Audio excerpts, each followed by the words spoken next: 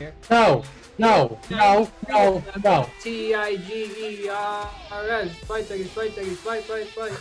Mike, it's not even a top 1,000 moment all time. Okay, Tommy, shut the hell up, man. Mike! Of course, I'm gonna go with the right answer. It's Ryan Eads of the Baltimore Orioles. He's only wore the number 80 for 8 games. He's only one of 2 players. You know what? No, I'm not gonna take this. Welcome back to Go Chat. We have a great episode planned for you guys today. But first, Tommy is back. We finally have the whole gang back together. First time in a couple weeks. So first, Tommy, he missed the episode number 87. So give us your go to number 87 first. Then we could hop into the go to number 80. Tommy, go ahead. Yeah, well, it's great to be back. Glad to be here. I'm going to go with Sidney Crosby. I think that you guys covered it pretty well last week. Not going to dive too much into it. I know Cotter did it, but I'm going to go with Sidney Crosby for the go number 87. Great pick there, Tommy. The correct pick. But anyways, let's hop in right into the go to number 88. I'll send it first to Connor, who's shaking his head right now, even though he made a bogus pick last week with Reggie Wayne. Anyways, who's your go to number 88? I'm just going to go back to 34. He went Paul Pierce. Number 88. It doesn't compare. It just I'm going to go with the all-time greatest tight end of all time in Tony Gonzalez. He is a NFL Hall of Famer, 14-time Pro Bowler, 6-time All-Pro. He's a part of the Hall of Fame all 2000s team. Obviously started his career with Kansas City until 2008. I know him as an Atlanta Falcon. That's more around the time when I was really invested into football. It was around that 2009. Over 1,300 catches, over 1,500 yards, over 110 touchdowns. He was that big body. I mean, he's really shaped the NFL into the tight end type league that it is now. I mean, he groomed Rob Gronkowski into eventually what he was. Not actually groomed, but Rob Gronkowski kind of shaped his game around Tony Gonzalez. And then George Kittle came around, and now there's Kyle Pitts, who's in Atlanta. We never know what that could be like. But Tony Gonzalez here for 88. Great pick there, Matt. Who do you got? Listen, 88, it's always been a lucky number for me. I mean, quite literally, I used to get 88s on tests all the time. That's not even a lie either. Like 88's always been a lucky number. It's always been one of my favorites. And I'm going to have to swing it to the greatest American hockey player to ever play, and that is Patrick Kane. I got the jersey right here. Also, greatest last name, too. Connor, you probably know nothing about Patrick Kane, so let me just... I know enough that he's not the best. I think it's a great pick. The best 88 or 88. Oh, come on, dude. I mean, listen, Tony Gonzalez is great, but here's what Patrick Kane brings to the ice. He's a 3-time Stanley Cup winner, 4-time All-Star, the 2015-16 Hart Trophy winner. Honestly, probably would be the Hart Trophy winner if Connor McDavid wasn't playing right now, and Connor McDavid is just a whole other human being. The Blackhawks didn't even make the playoffs. What are you talking about? I mean, the way he dominated on the ice, and quite literally with the points, especially with the point system now, we know that the Hart Trophy is kind of based on point system in the past few years. I mean, Nikita Kucherov and players like that. But that's not the question. That's not what we're talking about here anyway. Patrick Kane has just been so dominant since he's gotten the ice in 2008, I think, right away with his rookie year. He's been on one of the greatest hockey teams ever, too, in the past decade, of course, winning 3 Stanley Cups there with the Chicago Blackhawks with Jonathan Toews. And, looking at his stats in American hockey players, he's 5th on the list right now, probably like 300 points behind the leader, and he's played way, way much less games. So Patrick Kane is going to be my greatest to ever wear the 88. I can think maybe three more receivers in the NFL who were better than Patrick Kane. But we'll swing it to Mike here for his go to the number. I mean, I got to give credit to Matt.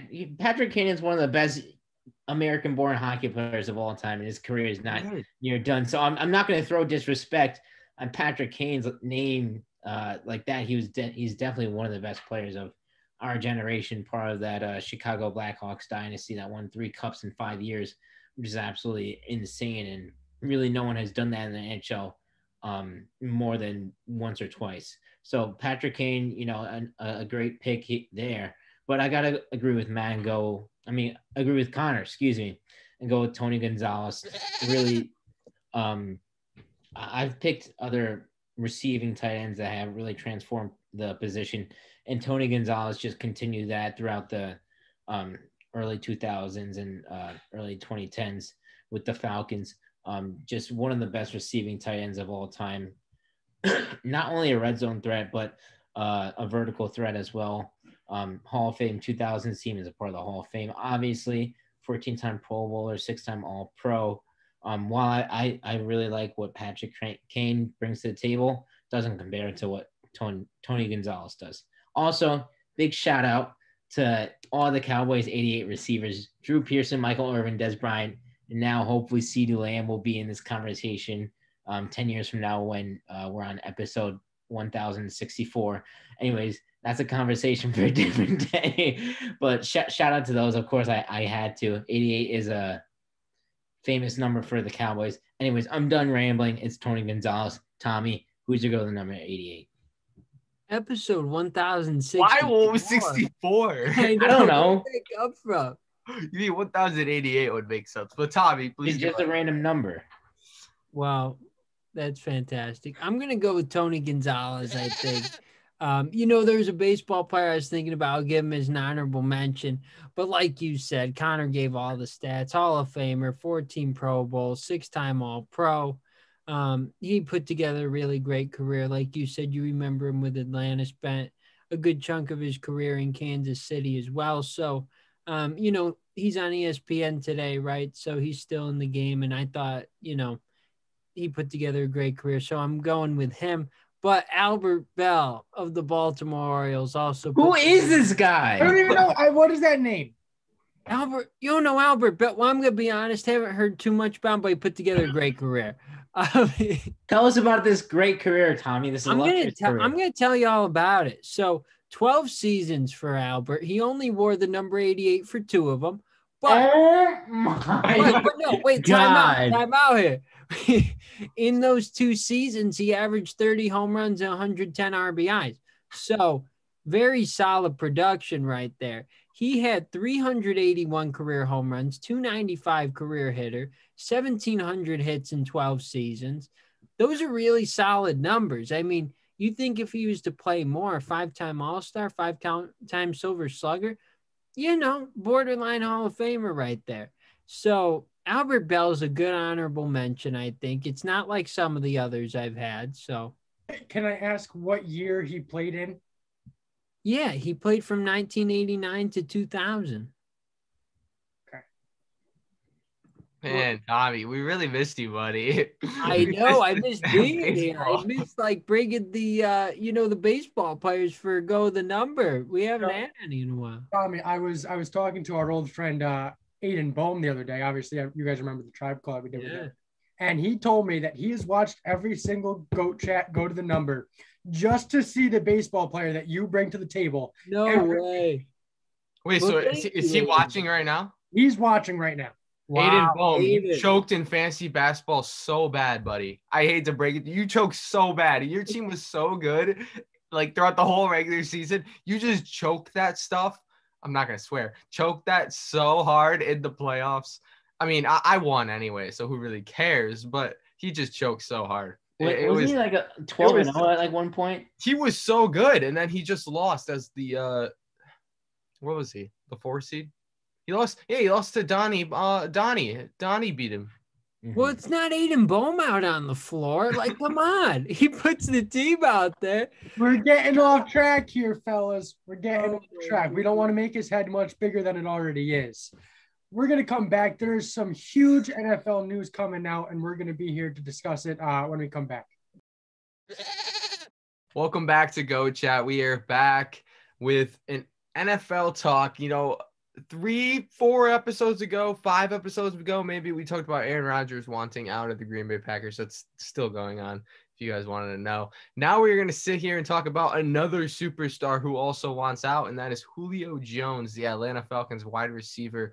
He actually called, or Shannon Sharp actually called him during one of their episodes on Skip and Shannon. and told him that he wanted out. Tommy, do you want to reenact? You did a little reenactment before. I mean, do you want to do it again? I'll do it. I thought it was great. So like Shannon calls him up, right? And Julio says, "I'm out of there, man." And Skip's like, "See, I told you, he's out there. He's out there." And hey, I mean, obviously very big news in the NFL, but yeah, that's I mean, that was a great reenactment, Tommy. You sounded exactly like Julio. No, yeah. I'm joking. Oh my gosh. So he did admit that he wanted out of there. Actually, I don't even think he knew he was on the air, to be honest. But news is he wants out of there. Supposedly, the Falcons already have a first round draft pick involved trade ready for their June 1 once the new season turns around. Connor, I'm going to swing it to you first. We've swung it to you first during the go to the number. Might as well just keep swinging it to you first. What are your thoughts on Julio Jones? What type of impact does he bring to another team? And maybe even what teams do you think he could land on, possibly start with next season?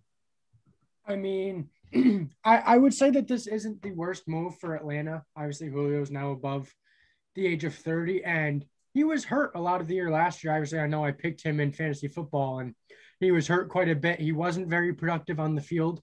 And when he was on the field, a lot of the targets that would normally go to him were going to Calvin Ridley. He's the new star there in Atlanta. I think he will eventually be that next Julio Jones because, I mean, they both came out of Alabama. If I do believe correctly, Julio was an Alabama wide receiver. Calvin Ridley obviously went to Alabama. It's tough. I think it's going to be good for Atlanta because in the end, they're going to be saving upwards of close to $20 million in cap, I think. And they're going to be getting their young guys reps. I mean, we saw Russell Gage last year kind of broke out. I mean, they have young receivers who can be productive. As far as teams that I see Julio going to, I don't know. I was thinking about this when I was working today because I knew we were talking about it. And the team that just kept coming into my mind was New England. Because I know Bill Belichick and I know that they now have Mac Jones there, who I'm presuming is going to start week 1. I don't think Cam will be the week 1 starter based off of camp, but he's going to want to bring in that Julio Jones, similar to what he did with Randy Moss back in the early 2000s or mid 2000s. I don't know. That's the team that keeps coming into my mind. It's probably not right because I doubt they're going to be offering a first round pick, just knowing the Patriots, but I really don't know. The teams, I have no idea. I'll tell you one thing, Connor. It is not the Cowboys, and we're going to go to the Cowboys fan right now, Mike Buetti. What do you think about this whole? Well, first of all, I don't really care that he comes to the Cowboys. We already have like a top 3 wide receiver group, so we don't really need him right now, especially with that major cap hit. We need some defense. That's what we need. Anyway. I still think Julio Jones can make a major impact on any team that he's on as long as he's healthy. In 9 games last year, he had nearly 800 yards and he had 3 touchdowns. Throughout his career, he's only hit the 10 touchdown mark once. He's not really a touchdown scoring guy for whatever reason, whether that's Atlanta not using him in the red zone effectively or him just not being able to cross the ball across the goal line. There we go. Either way, he puts up massive numbers in the yards department. Even last year when he was really hampered with the countless injuries he had, he almost put up 100 yards per game and probably would have had 1,300 to 1,400 yards if he played a full 16 games. And so I think whatever team he goes to, he's going to really elevate them. And especially because he said he wanted to go to a winning team, I really think he could turn a fringe team into a Super Bowl contender. And there's a couple teams in my mind, like the Titans, obviously the Patriots. He would be a great fit there. I just don't think Bill Belichick is going to make that move and give up all that capital. I think he's worth at least a first-round pick. I think the team that should really go after him is the Indianapolis Colts. I really do think that Carson Wentz could use that one star wide receiver, especially Carson Wentz is a little inaccurate with the football. Julio Jones has a big body, he's a big target, and he has speed, 4.4 speed. So I think the Colts could really use a number one wide receiver. Michael Pittman is nice. They re-signed T.Y. Hilton. They have Zach Pascal, Paris Campbell. Those are all great guys. But Julio Jones would be that de facto number one. And I would confidently say that they could be a Super Bowl contender with Julio Jones in the flesh. Good insight there, Mike. Before I go to Tommy, I will give you these odds in order. We got the Patriots, 49ers, Titans, Raiders, Ravens, Chargers, Colts, Packers, Dolphins, Jaguars, Cowboys, Tulane, Julio. Those are the teams in that order. Obviously from the top being the most likely according to Vegas odds and betting, and the least being the least likely in that range. So Tommy, I'm going to throw it to you. What are your thoughts on Julio Jones? Yeah, well, I mean, obviously big news, right? And we all know the impact that he's made during his time with Atlanta, 7 Pro Bowls, 2-time All-Pro. And, any team's could be lucky to have him, obviously. And, I agree, Connor. I think he would be a good fit in New England. But I think you bring up a good point there, Mike, that, any team's going to have to give up a lot for him. And, it's going to be somebody that obviously can spare – some draft picks or, and or players. We'd have to see what ends up being. But, yeah, I mean, right now I'm going to say New England because I think that, ultimately if, the other things to acquire him weren't a factor, I think that he certainly would be a good fit there in New England. But, the asking price will be a lot. So we'll have to see if Belichick's willing to do it. And, I think you do bring up a good point there, Mike. So, yeah, we'll have to see. It's definitely going to be interesting. Yeah, I mean, I knew coming into this draft that either Matt Ryan or Julio Jones was not going to be a Falcon next year. And I knew it was going to be Julio because I thought bringing in Kyle Pitts, you're kind of bringing in a Julio type of player with a big size and really a flashy, like, you know what I mean? Like a Julio Jones and a Kyle Pitts. Just 2 really good pass catchers. So I knew bringing in Kyle Pitts would mean that Julio wouldn't be a Falcon much longer. And that's even what they were even shopping Julio during the draft, seeing what they would get there, but they ended up just keeping him for the whole new year. In regards to the impact, I mean, it's Julio Jones. He's going to make a really big impact. And you do bring up his injury history. I think you brought that up, Connor. It is something to look at, but when he's not hurt, he's a top 5 wide receiver. He's a top 3 wide receiver, maybe even 2, when he's playing at his best. So this is what's difficult about this situation. It's a wide receiver. So like any team necessarily can take a wide receiver. Now, like the Cowboys, they have 3 stud wide receivers. I don't see them making a trade at all, especially for a first-round pick. That would be stupid. But, majority other teams, they can use a Julio Jones on their offense. It's just whether who's going to give up the most. You see, with the Aaron Rodgers situation, we know that the Broncos are a team that can easily, take Aaron Rodgers because they – are having quarterback issues, the Raiders maybe even too. So it's different with the quarterback when we're talking about quarterback, but for wide receiver, it's so hard to predict. But if I had to throw a team out there, I'm going to go with the favorite on the betting. Oh, wait, no, it's not the favorite on the betting. Oh, the Patriots are the favorite. Never mind. I'm going to go with the color of Mike's shirt, the Baltimore Ravens. I think that them bringing in a Julio Jones target, maybe running back Lamar Jackson can actually throw the ball and get his passing yards up and show the world what he can really do, even though pretty much he showed the world what he could do his MVP season. I'm not just, it's a joke, running back Lamar Jackson. But that would be really intriguing, just bringing him in and letting Lamar throw it to him and Bateman and now Marquise Brown. And, Mike mentioned them during his statement, but I think the team that needs Julio the most right now is probably the Tennessee Titans.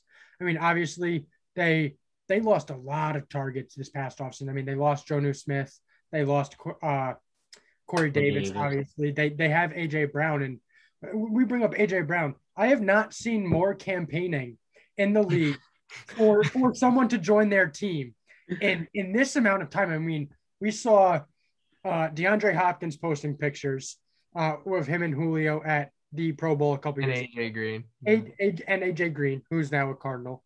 AJ Brown posted like a minute-long TikTok, crossed out the number 11 on his jersey, put an 8, said, Julio, I'm already wearing your new jersey here. And there was one more. I think it was Jalen Ramsey, I think, for the Rams was trying to campaign there. AJ Brown also sent him like a voice message on Instagram telling him to pull through to Tennessee. That would be a great fit. I would tell you what, though, I think Tennessee would be a great fit because you have Derrick Henry, who's a power running back, AJ Brown, who can go up and get the ball, Julio Jones, who can go up and get the ball, and then you have the perfect system quarterback right there in Ryan Tannehill, who knows how to get it done. I think it would be a perfect fit for him to go into Tennessee. I just don't know if they'll pull the trigger on it. I think the AJ Brown Julio combination, they're such similar receivers, like just the size and speed combination. That would be absolutely game breaking for Tennessee. And that would be awesome for them. But also, just one more team I want to throw out there. The trade probably won't happen given their actions in the past. But I think the Packers would also be a great spot for them. That would really make them a true Super Bowl favorite. But I'm sorry, Matt, there's no shot that they're trading for them for Julio Jones. It would be a smart decision, 100%. Your window is right now, and I'm not sure if they have the team to get it done. Devontae and Julio would be absolutely deadly, but just rub a little salt there in the wound for Matt and that Aaron Rodgers debacle. Matt, I saw a meme the other day, and it was just perfect. It was Aaron Rodgers talking to Matt LaFleur, and it's Aaron Rodgers saying, "Can we get DeAndre Hopkins?" And Matt LaFleur, DeAndre Hopkins. We have DeAndre Hopkins at home, and then it's the alert of signing DeAndre Thompkins or something like Tompkins. And I thought that was absolutely hysterical. I love it. I love the bash on the Packers right now because for once, and it's totally nothing against you being a Packers fan, but for the longest time, it's always been bash on the Jets. No matter what season we're in, no matter what the record is, wins, loss, after, nothing. It's always bash on the Jets. Haven't seen much bashing on the Jets this offseason. Love to see that it's the Packers who are. Are you talking on NFL memes or just us? No, NFL memes just in general. Oh, I was gonna say because if we bash on somebody's team, it's definitely the Cowboys. That's not just us. It's just worldwide. You either love the Cowboys or you hate them. But I love seeing the Aaron Rodgers slander and Tom Brady getting involved with it. I thought the post was hilarious. It was so good with Brooks Koepka and Bryson DeChambeau. I thought it was absolutely hilarious. And just the fact that he's like such a dad makes it even like 10 times more funny. A team that does have the capital for someone like Julio Jones is the New York Jets. And obviously, I don't think they will pull the trigger because they went wide receiver in the draft and they went wide receiver during the offseason. I mean, they still have a first-round pick from Seattle. They have 2 number 2s this year, 2 number 3s, 2 number 4s. I mean, if there was a team that had the capital to get a move like this done, it is the New York Jets. Again, I don't think they make the move because they address the wide receiver position in the offseason. They definitely have bigger needs. But that's the type of capital that I'm expecting that a team is going to have to pull through is at least a 1, probably a 2 or a 3, and then maybe one more third-day draft pick for Julio Jones. Yeah, even the Eagles have a capital. I was just thinking about too with their draft. I think it's going to be a win now team though. No offense to Eagles and Jets. I don't really think they're contending for a Super Bowl right now. No, Zach Wilson went 11 for 11 in 7-on-7s yesterday. Ball didn't touch the ground. Listen, no rookie is no rookies on a Super Bowl contending team right now. Like no starting rookie, not even Trey Lance. So that's not even a hit on Zach Wilson at all. It's just no rookie. Chicago Bears? You kidding me? Justin Fields? I would say Chicago Bears is the best Super Bowl contending team this season, as far as a rookie quarterback. 49ers, but that's just a whole different conversation, to be honest. So back to Julio Jones. I think that a lot of teams, if they make this move, then this is truly, truly, truly a huge step for them. The Tennessee Titans right now, in my opinion, are on the brink of AFC playoffs just because the AFC is really good. I'm not saying Tennessee sucks, guys. So I don't want to see faces, but they're on the brink of the playoffs right now, and they could truly use a wide receiver like Julio. If they get Julio, I would say that they're winning that AFC South. Same thing with the Colts. If they get Julio, I would be more confident in them. The Packers, now they get rid of Jordan Love and get Julio. They mend their relationship with Aaron Rodgers. Everything is great. And they're honestly a Super Bowl contending team. You know, they just pumping that up a little more with Aaron Devontae and Julio there. That would be insane. But wherever Julio goes, it's just a step in the right direction for that team. Could push a playoff team into a Super Bowl contending team. We'll just wait to have to see. Like I said, I really don't know where Julio is going to go at this point. I think it's a team that's can Julio decide where he can't decide where he goes though? No, not really. He doesn't have a no trade clause in his contract. So like how Deshaun Watson, if he were to have been traded before, even if he is still, if they say that we're going to trade you to say the Miami Dolphins, so to speak, he can put up that no trade clause and then he doesn't get traded to the Dolphins. He essentially gets to pick what team he gets traded to because of that no trade clause. Julio doesn't have that in his contract. Yeah, so Julio can possibly not go to a win now. It all depends what's thrown at Atlanta, to be honest. It's not in Julio's hands. It's in whatever their GM. I think the Falcons will treat him well. You know, he's been there for a lot of years, committed a lot of time and effort to that franchise. Probably the best receiver of all time there in Atlanta. So I think Atlanta will treat him right. I don't really think a team outside of a win now mode will give up that kind of capital because they're trying to rebuild. You know what I mean? That's not going to be Atlanta's main priority, though, Mike. 100%. Getting value is going to be the first thing. They're going to want the value more than anything. They're going to look for value and a good fit for Julio, but that value comes first for Atlanta. 100%. Yeah, but Mike did bring up a good point.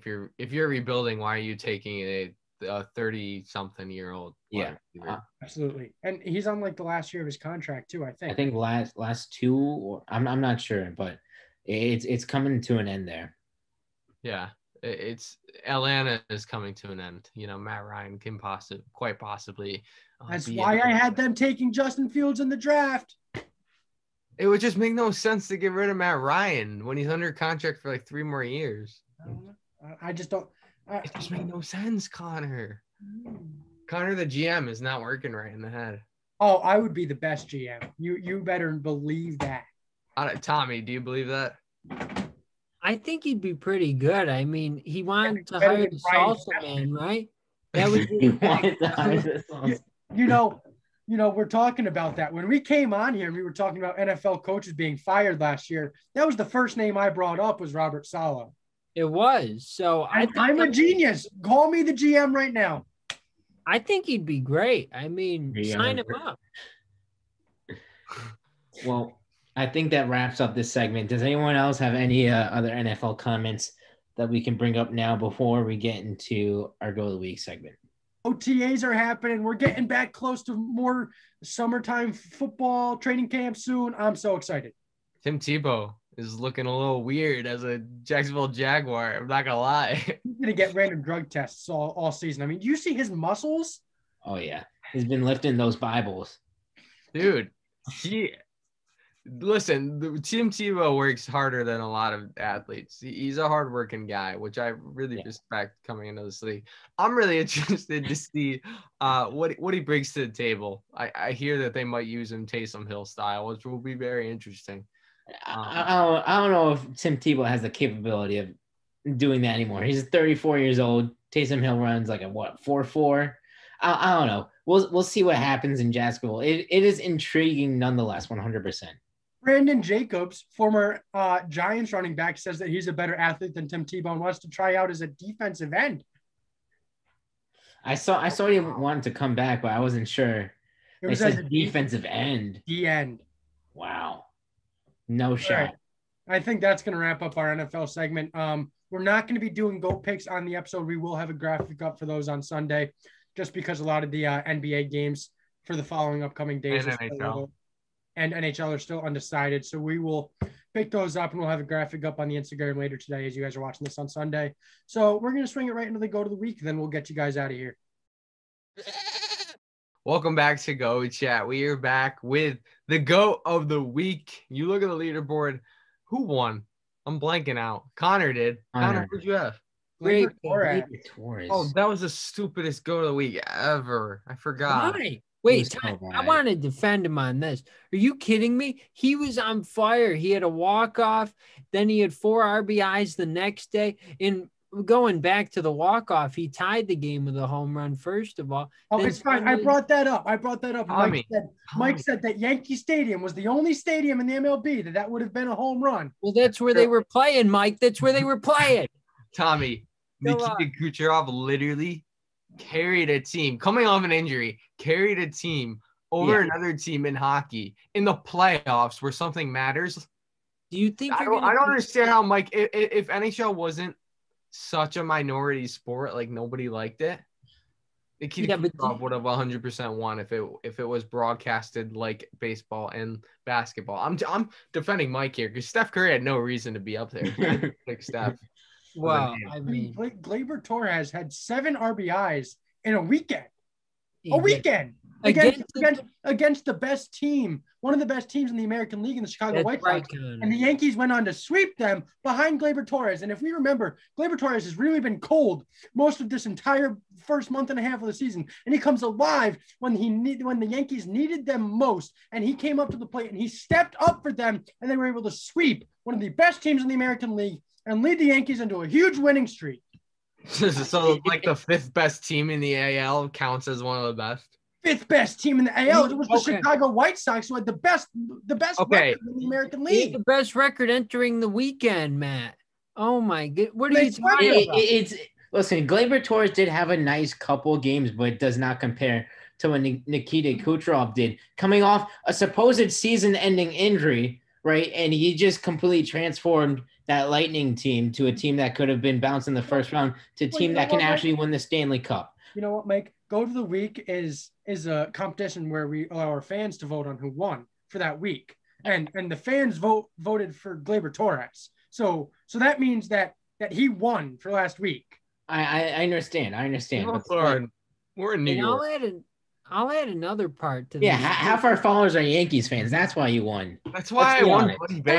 How many Yankee players and how many times has he won? Don't bring that up. A lot. Wait. Okay, he's every single winning pick he had besides the first episode have all been Yankees players. Tommy has 6 wins. I guarantee you.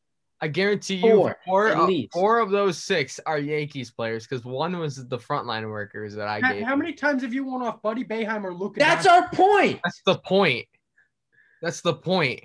Luka Doncic. How many times have you won off Luka Doncic? Like twice, but that's the point. But what do you have against Gleyber Torres? He's the short. I don't have anything against him. I'm just saying Nikita Kucherov deserved that. I'm not even vouching for my own guy. What they're saying is he won because he's a New York Yankee, not for the fact that he had 7 RBIs in a weekend against the best team in the American League, had a walk-off hit after tying the game, contributed both of those runs in that game. And they're not mentioning any of that about why he won. And the final out of Corey Kluber's no-hitter went to him, threw over to first, even though it was an incredibly routine play. But he was on the end of that play. So let me tell you, Gleyber Torres is very deserving. I voted for Connor. I'm proud that I did, that a Yankee got a win, and it was tremendous. Go Connor. Okay, you know what? I'm not even vouching for Steph Curry second. Like, I will give you Gleyber. He shouldn't have been up here on the wall in the first place. He led a team to a loss. Okay, let's stop focusing on a team, Connor. One player does not make up a whole team. I don't know. Gleyber Torres is pretty much the Yankees' offense last weekend. All right, Tommy, you haven't done Go of the Week in 2 weeks. Might as well you give your Go of the Week first, since the fans haven't been able to see it. Tommy Mumma Go of the Week in a while. Yeah, well, thank you. I'm going to go with Fernando Tatis, so I'm not going with a Yankee, but I got to go with a baseball player, of course. He's put together a very good week. He's hit 444 over the past 7 days, 10 RBIs, a couple of home runs. And, he's just really consistent. The Padres are now in first place. They're right at the top, like many of them expected to be. most expected the Dodgers, but at least now they're the top two teams. The Giants have slipped back into third, but they're still right there. But I think that in the end, that's going to be what we see. But, Tatis, he's put together a great week. 10 RBIs in a week is pretty tough to do. And, just to go back to that, Gleyber Torres had 7 in 3 games. So that's why Cotter won. I love it. I love it, Tommy. I'm feeling a nice little merger here. Me and you versus yeah. I like it. I like it. I know, of course. So yeah, I'm going with Tatis. That's about all I have. But all right, Connor, might as well just give your little pick for your team over there. We are gonna go back to back this week. You're not going back to back, but go ahead. I will put $5 on it that I go back to back.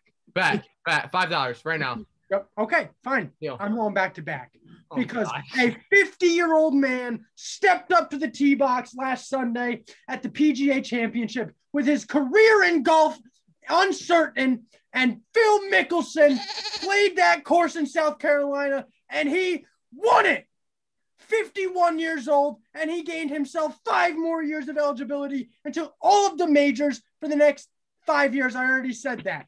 He came onto that course in the hardest conditions that it was playing in all weekend and dominated. He was up at most by 5 strokes in the final round. Eventually, he did win by 2 because the win was insane on the back 9. But he came in from day 1 of that tournament last week and had the lead and controlled it the entire time. Phil Mickelson.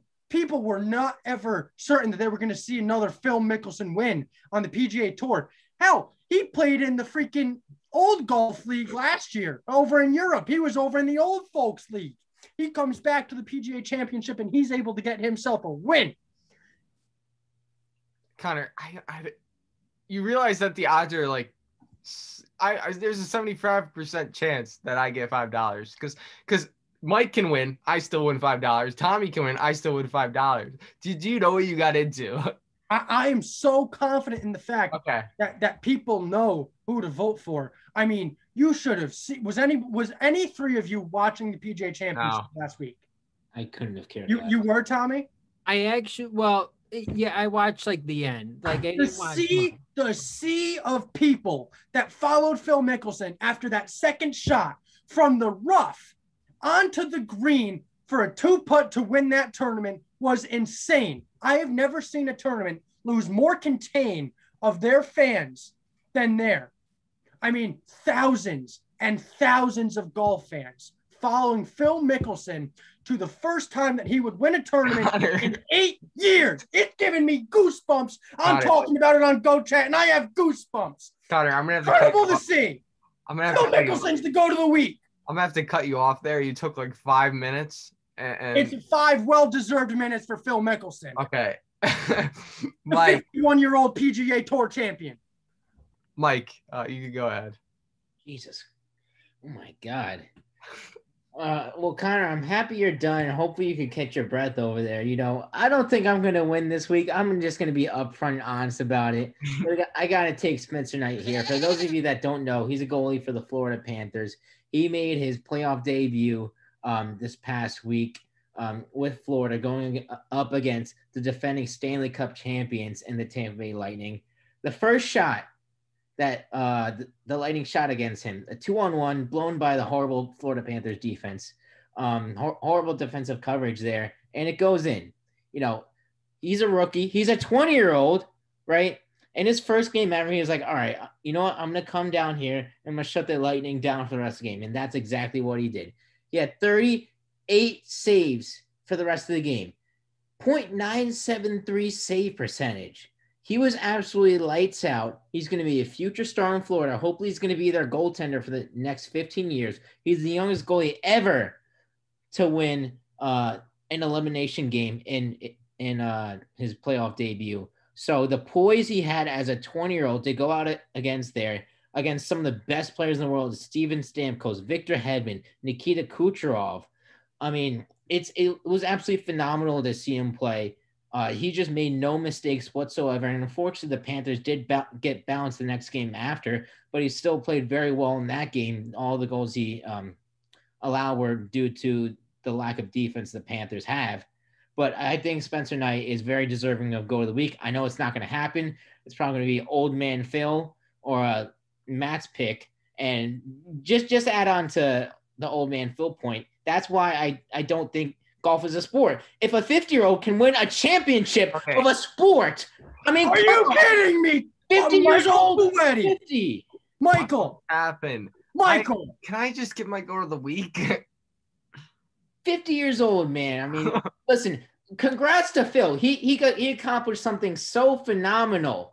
But I mean, in any realistic sport, a 50-year-old is getting bodied by any 30-year-old. Mike, that's what makes it great, though. You're taking a ball this size and putting it into a hole this size in 4 shots or less.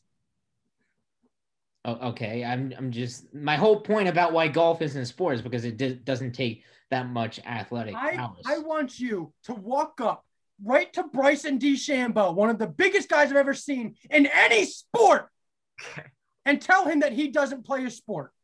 Well, Brooks Koepka might disagree, though. Yeah. Even still, Bryson DeChambeau was still good before he got jacked. You know what I mean? Brooks Koepka is absolutely jacked, and he's 2 majors away from a Grand Slam. You can't tell these guys, you can't tell the sports world that this isn't a sport. You can't. It doesn't matter if a 51-year-old can win it or an 18-year-old Tiger Woods. It doesn't matter. It's a sport. I disagree with you there, Connor. I'm going to be straight up and honest with you. Matt, go ahead. Who's your Goat of the Week? Why does this always happen? Like, I'm always the last one, and then they start fighting, and I give the Goat of the Week like 5 minutes after, like Tommy did. Do you hear what he's saying? Connor, I need to stand up for this. Connor, you're really energized today for this Goat of the Week. I swear I've never seen you light up so much talking about the lefty 51-year-old Phil Mickelson over here. Okay, well, I'll give some winners out. The winner of this Goat of the week, I'm fairly confident it's going to be Luka Doncic. What he's been able to bring to the table against the Los Angeles Clippers, he quite honestly is dominating, kind of single-handedly carrying the team. He got 39 in game 2, 31 in game 1. Game 1 also, he got a triple-double. And listen, we thought the Clippers were going to be the finals. And do we want to talk about the score right now is 26-11, and Luka Doncic just got 11 points. I mean, they could quite honestly be 3-0 at this point as you guys are watching the episode, and they could sweep potentially, and that is going to be due part of Luka Doncic. He's gotten me 2 wins already in Go of the Week. He's going to deliver me my 3rd and be up there with Buddy Boeheim. He's going to deliver me $5 by Monday. 100%. I'm not Connor. I'm so confident. You had no idea what you're getting into, buddy. I've never been more confident in a Go to the Week pick. You're telling me okay, let's say the winner averages around 10 votes. You're telling me you're going to get 10 Phil Mickelson votes. Yes. I mean, obviously you're going to get 1 pity vote from your girlfriend, obviously. Well, I'm going to get Aiden Baum here. He told me that. I'm going to get Nick Tryon because I went golfing with both of them the other day. Donnie Blowers is going to vote for me. So right there is 4. And then, I mean, we have over 500 followers on our page, and I know some of them are incredibly intellectual and will vote for the best person who had the best performance this week, and that is undoubtedly Phil Mickelson. Oh, I don't know. You know what? I'll make a proposition. Tommy messaged it to me while Mike was giving his Go to the Week, and that's what I was laughing about. If I win Go to the Week, I will film the entire next Go Chat episode with a visor and sunglasses on in honor of Phil Mickelson and all that he accomplished and helping me get back to back. I think it should be victories. I think it should be the other way around. I think if you win, Matt should have to do that. Oh, I like that. Yeah. Wait, so are we scrapping the $5 and doing this now? Sure. All right. I want to put it onto Mike though too, because he's the one saying golf isn't a sport. I don't even have a visor, so. Well, it looks like you might have to go spend some money if I win. I have a Yankee visor. I do need a visor in the mail. We could get it by next Friday. If I win Go to the Week, you guys have to film the entire next episode with a visor and sunglasses on because of Phil Mickelson. All right, what do you have to do? I'm not in this. Wait, hold on. I think there's a good chance Connor wins. I mean, really, the only competition right now is Luka Doncic. No offense to Tommy and I, but I think there's going to be a lot of people voting for Connor. Mike's getting a little scared now after he's calling golf not a sport and taking it away from Phil because he's 51 years old. I never took away from Phil. I'm taking away from the sport of golf that you just let a 51-year-old win one of your tournaments. That's what makes it great. You let him win. It was one of the hardest tournaments that the PGA Tour has seen in the last 5 years because of the conditions of the course and the wind that was a factor off of the ocean, and they let him win. No, he went out there and dominated the course for 4 days to get a championship win. I don't care about the time. I'm going to make my point. No, I'm going to make my point until you guys all understand that it's the only logical answer for go to the week. Oh my gosh. Can we understand the proposition here though? Because we have two witnesses right now too. If I lose, I'll give you each $5. I'm in. You don't have to bring Mike into this if you don't want to. I'm in. That's fair. I'll wear a visor and sunglasses if I lose. I'm not going to lose. I don't have a visor. I don't really feel like going out to get one. Just okay. I kind of do need a visor somewhat. So whatever. I'm in. Okay. I'll wear a visor and sunglasses if you win. Wait, am I involved in this? No, Tommy, you're on my side. Okay, I'm on Team Connor, so you're giving us $5. No, he's not I just support him. I'm like a fan of Team Connor. So you're just gonna sit there and watch. Oh yeah, of course. I mean, I can't wait for next episode. You know what? I'll wear a visor though because I have a nice Yankee visor and I'd like to wear it. So you're on our team. No. Well, I might just do it anyway, just for fun. Like, all right, that's a deal. That's a deal. When Luka Doncic wins go of the week, you're gonna give us $5, and if the rare chance Phil Mickelson wins, 51-year-old loser who decided to go with Tom Brady, if he wins, then we will wear a visor and sunglasses for episode 89. It's a deal. There we go. 2 witnesses here too. And all the viewers. And all the viewers. I am so confident in this. Okay. Deal. We'll see you on Monday. Go vote. Go to the week. Vote for Luka Doncic. It's going to be on Monday on our Instagram. If you want to vote for Phil, Dr. Phil, or Phil the Thrill Kessel, or Phil, give me another Phil. Phil Jackson. Phil Jackson, Phil Coffee. Phil Collins, the singer. He's good. Phil Collins, with arms wide open. You could vote for him. But with arms wide open is by Creed. Same thing, dude. Same thing. All right. He doesn't even know what he's talking about. Yeah, I sound like you. Anyways, that is gonna end the the Go Chat episode 88.